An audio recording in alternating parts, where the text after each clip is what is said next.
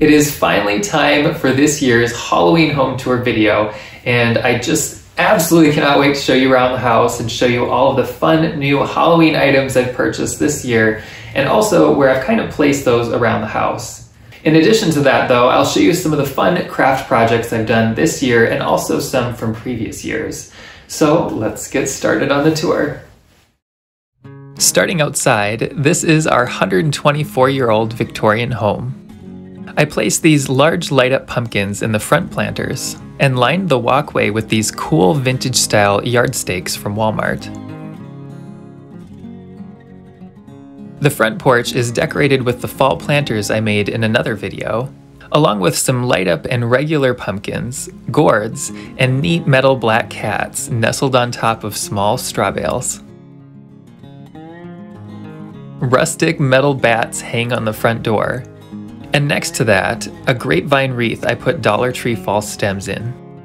Below is a new metal bench I got on clearance at Lowe's, decorated with a light-up pumpkin and a fall-colored pillow.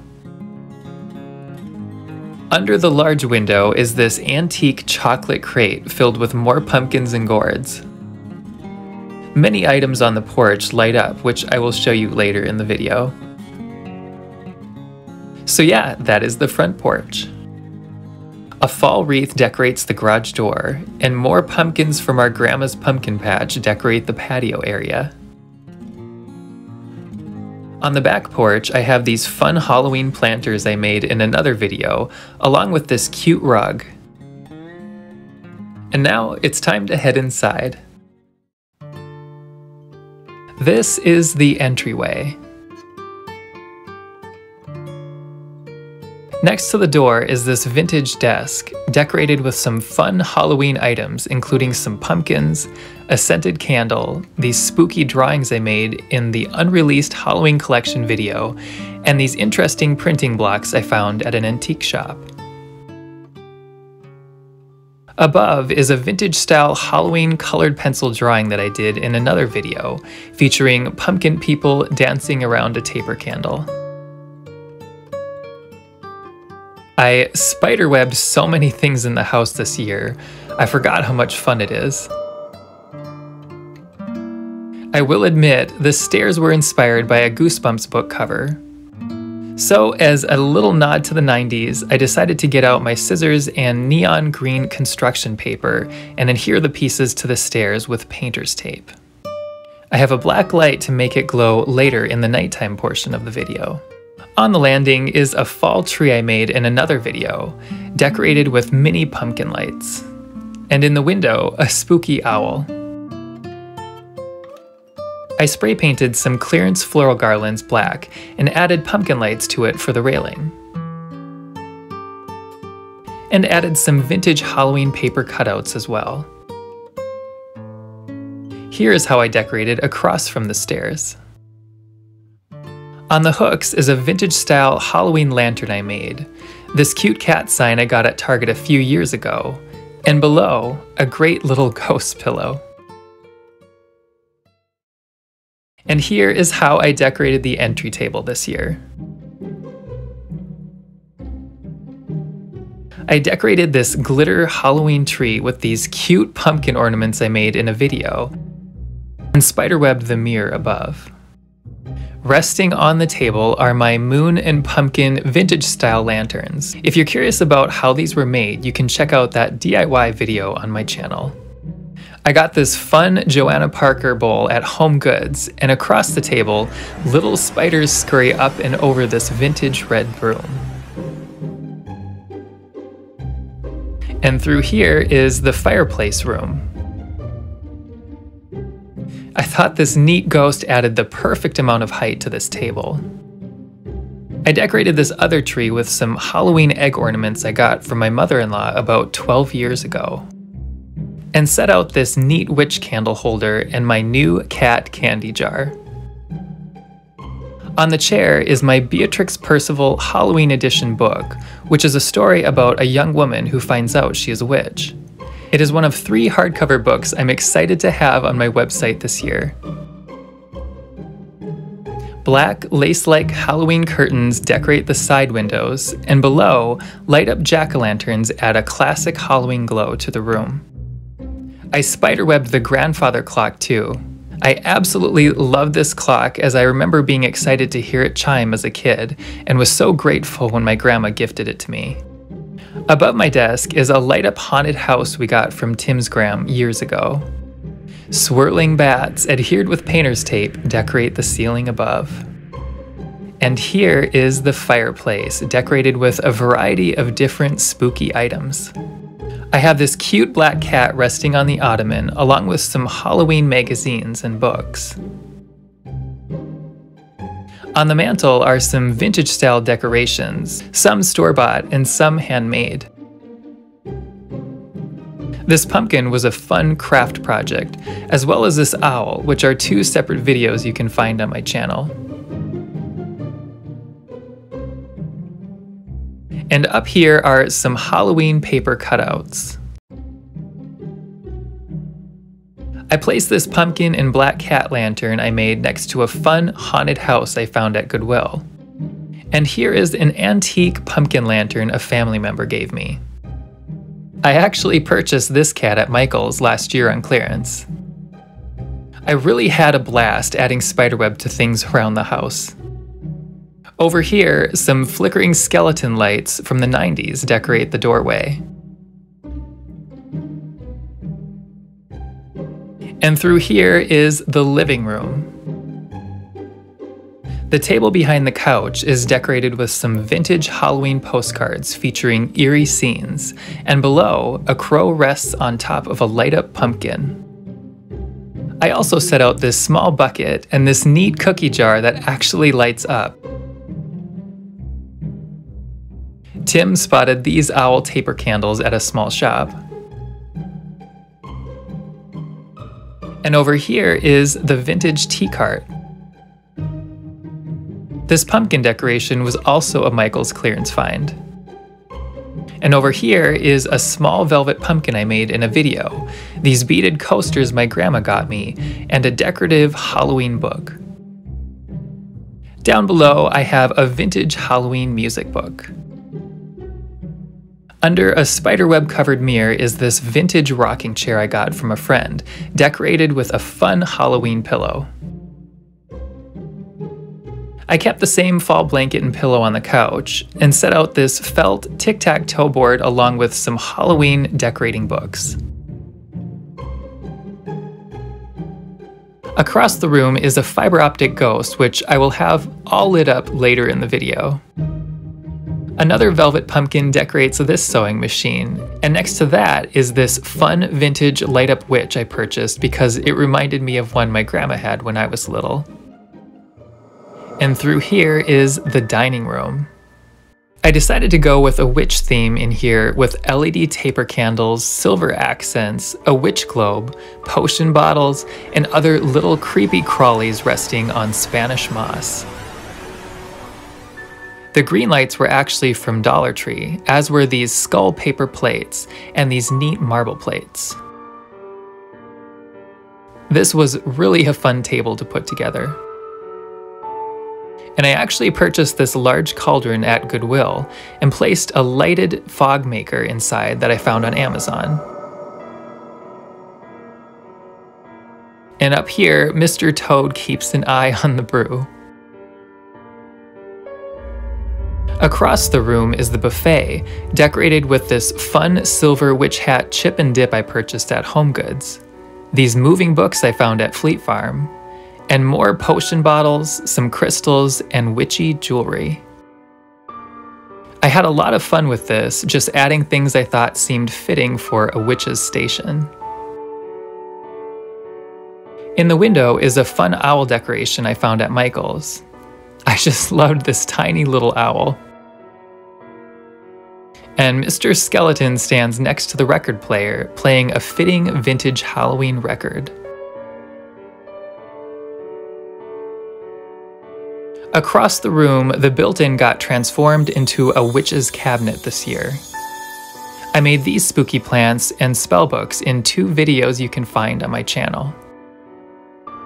Above is a light-up Halloween radio and more potion bottles and eerie embellishments I thought were fitting for a witch's cabinet, including this neat old spoon, more crystals, and this spooky clock, which is another video on my channel. Tim's Graham actually gave us this palmistry book. And here's another spell book I made.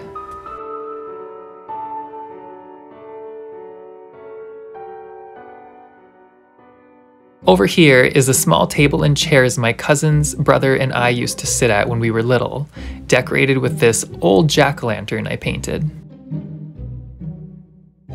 And this is another one of my books, Helga the Witch, a children's Halloween story poem.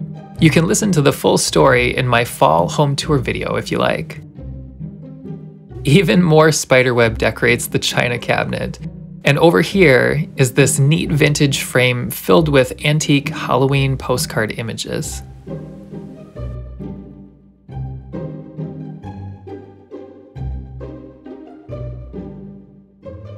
The next room is the kitchen. I placed more Halloween cutouts on the fridge and decorated the island with some fun Johanna Parker Halloween pieces. Underneath a spooky tree lit with Dollar Tree lights is this jack-o'-lantern tea set, which I just thought was so fun with all the little faces.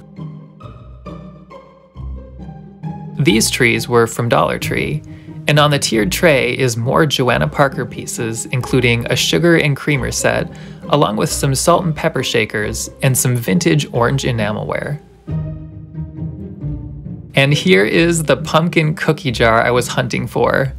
Those of you that follow my channel know I looked everywhere for this thing, and I'm so happy I finally got one.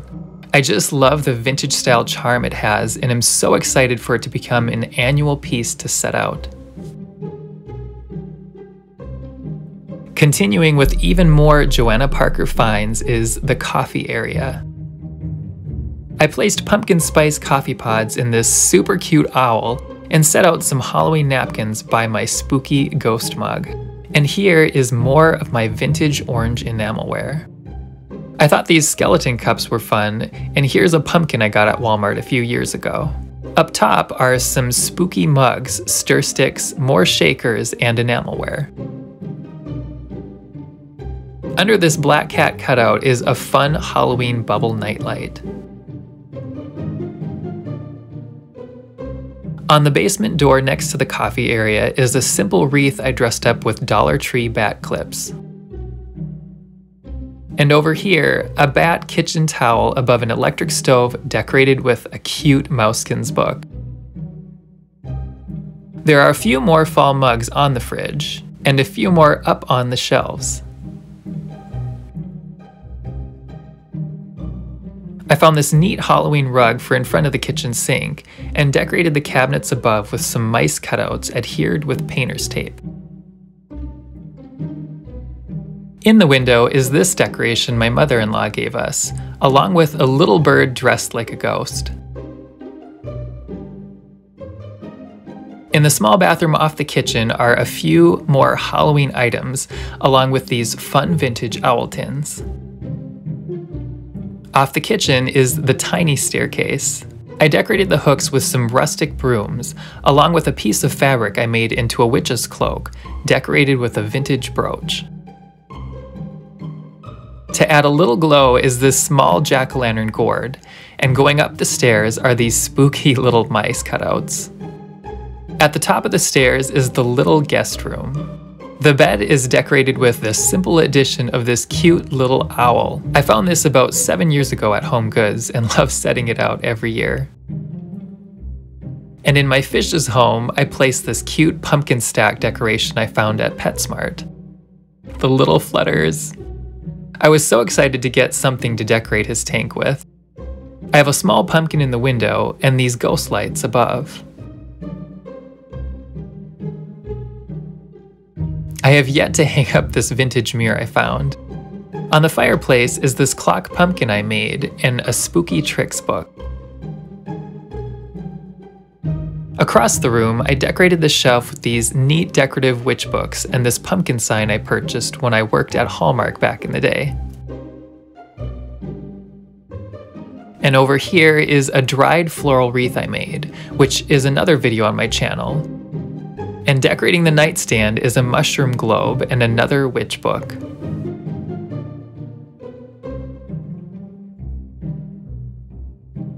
Next to the guest room is the clawfoot tub bathroom. I did find the perfect spot for this black and gold pumpkin after all. I thought it matched the tub well, and I usually have a pumpkin sitting here. Decorating the tub is an owl candle holder I got at Walmart a few years ago, and my Halloween edition Thomas book, which is a romantic ghost story that I wrote.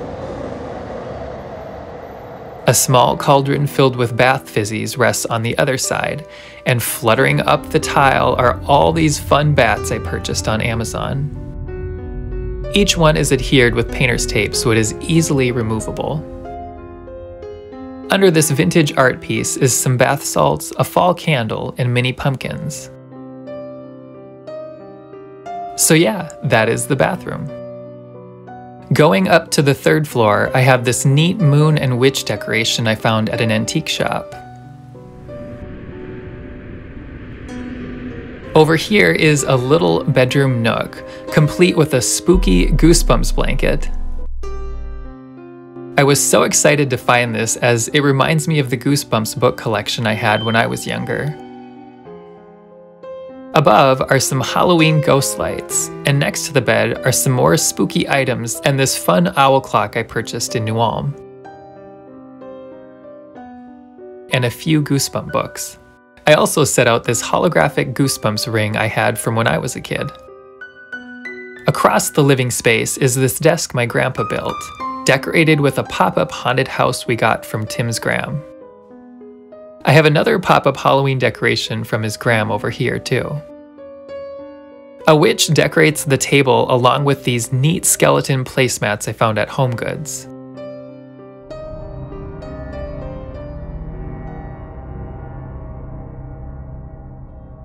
Back on the second floor is our bedroom. I placed this pumpkin pillow on the bed and decorated the fireplace area with a fall wreath and some other Halloween decorations my brother and I purchased at Target a few years ago. Sprinkled around the room are these adorable Halloween Pasheen the cat decorations. As I've mentioned in the past, I love Pasheen the cat comics, and so Tim started getting me seasonal Pasheens for Valentine's Day, Christmas, and as you see here, Halloween. Unfortunately, I'm allergic to cats, so I joke with Tim that these are one cat I can have. It's actually kind of funny decorating with them and seeing them all out at once, as I have slowly collected these over the past 6 or 7 years. But yes, I love them and I'm so glad to have them out of their boxes once again, as I haven't decorated with many of them in years, and didn't realize until now that it was a tradition that I was missing. And on my jacket is this Halloween witch pin that I designed using some vintage Halloween graphics. I decided to only have 105 of these made and was extremely excited when they arrived before my grandma visited so I could give her the very first one. And this is Marshmallow Our Canary's room. This ghost is from a painting tutorial video on my channel. And on the mantle, a light-up skull from Tim's gram, and a lighted candle with a spooky red bulb. Across the room is Marshmallow, as cute as can be. And we are back in the main staircase. That concludes the daytime portion of the tour, so now I'm going to relax and wait until it's dark outside so I can show you what everything looks like inside and out with the lights off.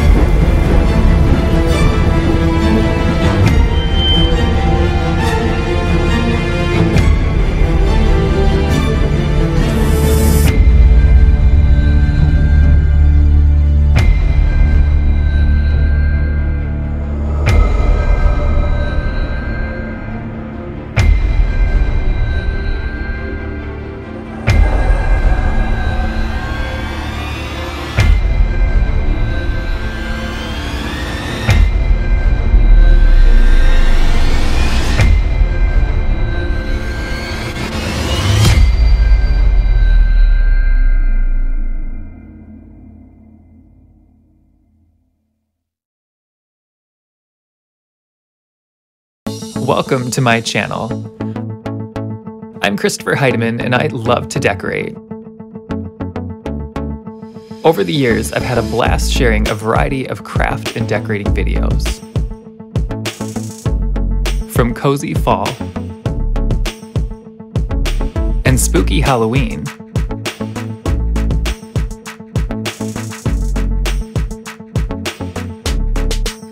to warm and inviting Christmas.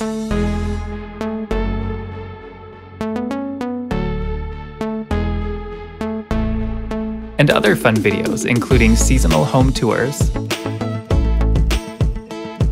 garden tours, simple desserts and treats, floral arrangements, and other projects to make your holidays and home even more spectacular.